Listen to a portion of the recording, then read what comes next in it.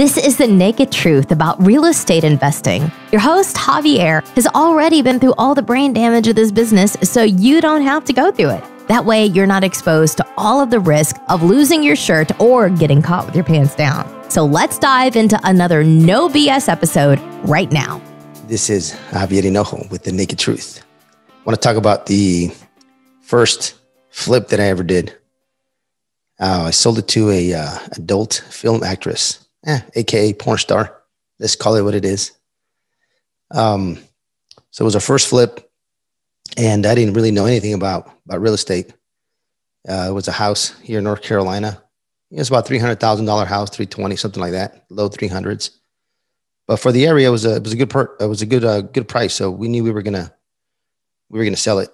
Let me tell you how we got it. We were taking my partner and I were taking a course, through the Rich Dad Poor Dad. It was like the beginning course. I think they called it Momentum. And not even halfway through our online class, we saw this property value or just on the MLS actually drop like 20K. Like the seller dropped the price. And that was the third price drop. It was multiple price drops. And so we're like, hey, let's go ahead and get it. Let's offer like another 30K less. Right. So we came in even lower and then we agreed on a price. I don't remember the number, but I'm assuming it was like $15,000, $20,000, even less. So we got around 215, 220. That was our purchase price. And we had about a $40,000 to $50,000 rehab. Actually, it was $35,000 and it just kept creeping up. Right. It's always going to take longer. It's going to cost more at the beginning.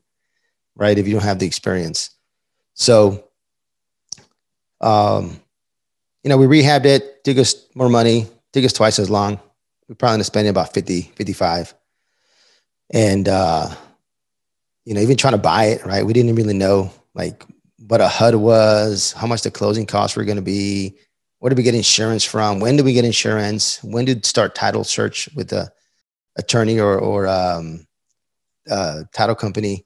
So it was, just going through the flow, right? Every single line item of the HUD had no idea. Prorated taxes. I mean, forgot to change the utilities when we bought it. Go to the contractor, went to go work, and we didn't have any utilities on. I mean, it was, anyways, total mess. But when I met the buyers, it was this young lady. She was probably in her mid-20s, and she's very pretty. Just blonde, short hair. And then I met her husband. I'm like, man, little short, chubby Asian guy. And I'm like, man, he's not very good looking. I'm like, it must not be his money because it's only $300,000. He must be a really nice guy, So I'm like, yeah, that's good for him, good for him. Anyway, so the day of closing, we get a call because we took the fridge. I mean, I didn't know, right? On the contract, it said, on the purchase contract, it said refrigerator to convey. I'm like, well, what the hell does convey mean? Does that mean like convoy? I mean, I got to convoy the fridge out of here. So I convoyed the fridge out, right? I took it with me and, get a call back from the agent saying, hey, you took a refrigerator, take it back. I'm like, oh, all right. I didn't know. So there we go. I'm going with at that time, it was my 19-year-old, my Russian boy, Ivan.